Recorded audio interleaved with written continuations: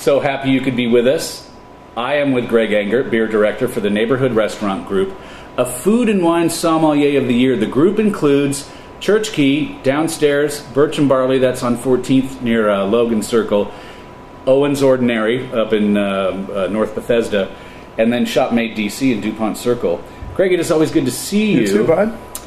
What is on tap this week? Oh, well, since we're recording here at the Sovereign, it would not be a trip would not be complete here without some Cantillon, one of the greatest breweries in the world, one of the most classic breweries in the world, from Brussels in the Anderlecht neighborhood. This is Cantillon, maker of spontaneously fermented Lambic, and today we're going to be tasting Rosé de Gambrinus, which is their raspberry Lambic, and one of their, I guess I would call flagships. You know, they make the Goose, the Oud Goose, and they make the Creek, and the Rosé de Gambrinus tend to be the three that you see most often. So definitely a big part of their portfolio.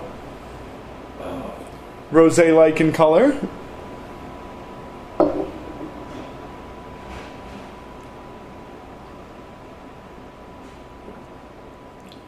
Wow.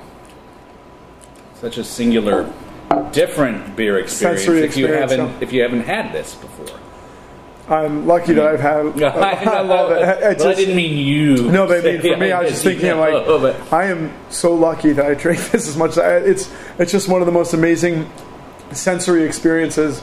Drinking true Lambic from Brussels and the surrounding Payottenland, which is the old farm region that surrounds Brussels. That's where Lambic comes from. It doesn't come from anywhere else. I mean, a lot of Americans are making great mixed fermentation beers, great wild spontaneous beers even, but none of them are Lambic, and sadly none of them taste like this. It just doesn't. It doesn't. And is it, I don't, how do I say this without like scaring people away, but it's almost like you can taste the land, you can taste the agriculture. Is that totally off? I mean, no, it doesn't taste like a farm. No, but it has, you know, like we say this with wine all the time, you know, like certain wines have notes of petrol or gasoline. Like, it doesn't mean it tastes like gasoline, but it has that's a little something that's the only way you can describe it, but it's not quite that. So with true Lambic from Brussels and what Cantillon makes, this is traditionally made Lambic that sits in oak barrels for a number of years. Typically the base Lambic for this is around, I think, 18 months to 24 months, so a year and a half to 2 years old. He creates a blend. Jean Venois, who's the master blender and owner of Cantillon, creates a blend, and then they age it 200 grams per liter on Hungarian raspberries that they freeze. And they freeze those raspberries for two reasons. One is so that they have a stockpile for year-round. They can make it all year rather than having to rely on fresh fruit. But also, when you freeze, you break down the cell walls. So then when you steep the Lambic in the fruit, you pull out the flavors and the colors so much more effectively.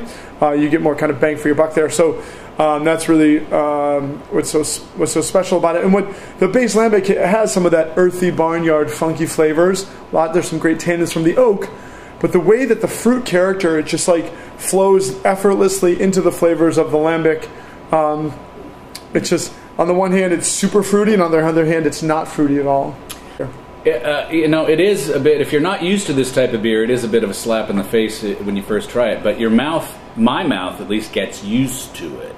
Oh, yeah. So with every sip, it's more savory. And we're still going to do the Beer of the Week Belgium tour sometime, with all proceeds going to me.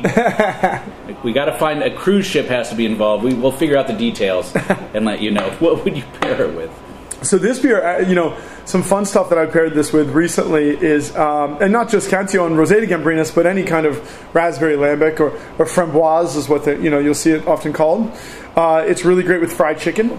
Yeah. Acid against that salt, brings in a pop of fruit. Really great with all that fatty goodness.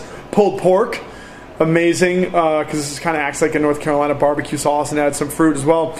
Duck of any kind, but also like steak fajitas. Works really, really well. A little sear. The sear is incredible. Yeah. So this. Oh, and another thing that's really great is if you just do like a simple grilled cheese, that fruit and the cheese in there. Like I've done it with like a grilled cheese with brie, super gooey, or even like fontina or just plain old cheddar. Amazing how it interacts with that fruity acidity and the funk of the beer. Oh, I'm hungry now. Greg, thank you as always. Thank you. Everyone, please always do drink responsibly and be sure to bring your thirst next time for another Beer of the Week.